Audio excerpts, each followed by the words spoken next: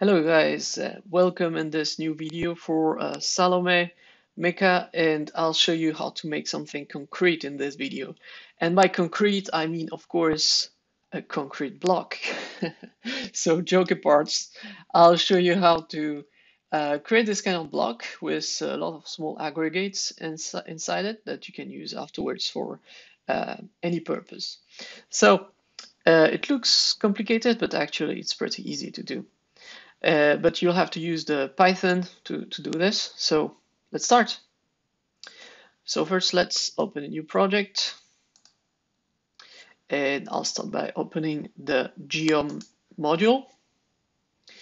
And the first thing to do is really to create a shape of all the different components of my block. So the first one will be to create one block of dimension 200, 200, 200.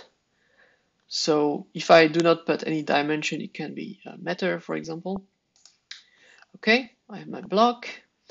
Next step will be to, so I want to create this small aggregates inside.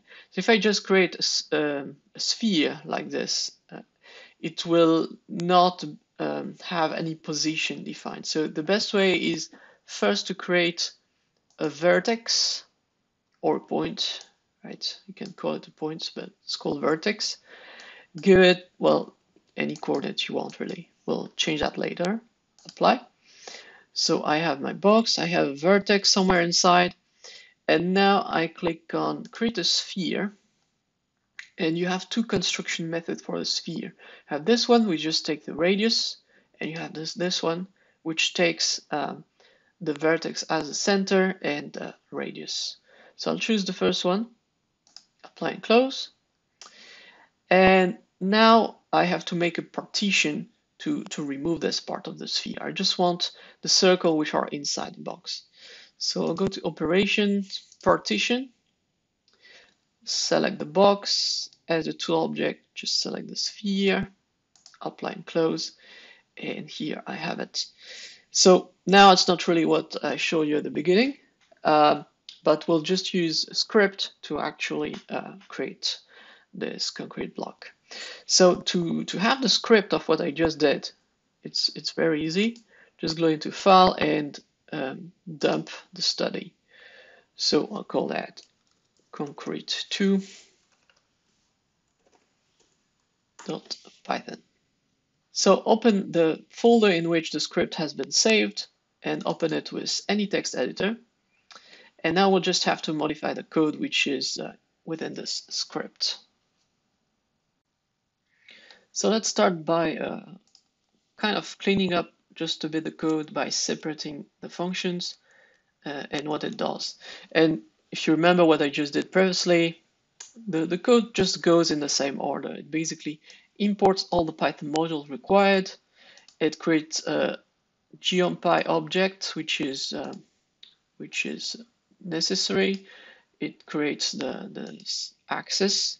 Then it creates the box, the vertex, the sphere, and finally the partition. So you have all the commands lined up, and those last commands are here to show actually on the screen the model that have been created. So the way is basically this box here, it won't change, still the same, but this vertex and sphere, I'll basically use a Python loop to basically create a lot of them. So let's do this. So to what I'll do is for I, so I just call a variable I, for I in range, and let's say I want 200 spheres. I want to execute those two instructions. So the thing we have to do is this, I don't want the spheres to be all at the same position, right? I want them to be at various positions of my model. So how do I achieve that? Well, I'll basically define some coordinates, x, y, and z, and I'll use a function of Python called random. And there's random.uniform, between 0 and 200. And this instruction will basically give me a value of x, which will be randomly taken into between 0 and 200. And of course, to use this random, you have to import it here, random. So this is a basic Python module, so it's available. And I'll do that for y and z as well. Y, z, and I just have to replace this into my vertex x, y, and z. Right. So now I'm creating 200 vertex at random positions, and I'm using those vertex to generate spheres, which are all at a certain diameter. So I'll change that. It's the ray, it's not the diameter, right? So R, and use the same function, random, uniform, right, between this time 0 and 6. And I'll change the ray here.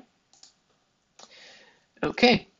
And now what I have to do is to pass all those spheres into an array to this partition. So you see that there is the brackets here, which means that the object here is an array. So I could like that write sphere 1, sphere 2, sphere, etc. But you know, here it's not possible. I have 200 of them. So instead of putting it like this, I'll define a new array that I will call spheres with an S, and I'll define it here. And this will be, there will be nothing in it at the beginning, but as soon as I generate a new sphere, I'll just add it to this array. And to add a sphere to the array, I'll use the append function. So every time I go through a loop, I will append the sphere generated to the spheres array, and at the end I will do the partition between the box and all the spheres in the domain. Now let's go, and just one thing more. I don't need to show up anymore the vertex 1 and the sphere 1 here, so I'll just delete that. I just need to show the final partition. So once this is done, just click on save, close that, and we are ready to try and see if it works. So let's start a new file, open a new geometry module, and go into file and click on load the script. Click on my Python script, and let's go and see if it works. And it seems to be working. So now I'm not seeing what's inside because this is not transparent. So I have to click on this model, right click, and there is a transparency option that you can activate. And that's it. Now you see that I'm able to generate with Python this concrete block with the different kind of aggregates. So you can of course play with that as you want. You know, generate more spheres, less spheres, certain type of distribution, anything you want really. And this kind of process you can repeat it for any kind of shape, which is kind of repetitive like this. So it's a very good exercise for you. And that's all for this video. So thank you very much for watching. I hope you enjoyed it and it was useful. And if it was, please leave a comment, give a like the video, and thank you very much.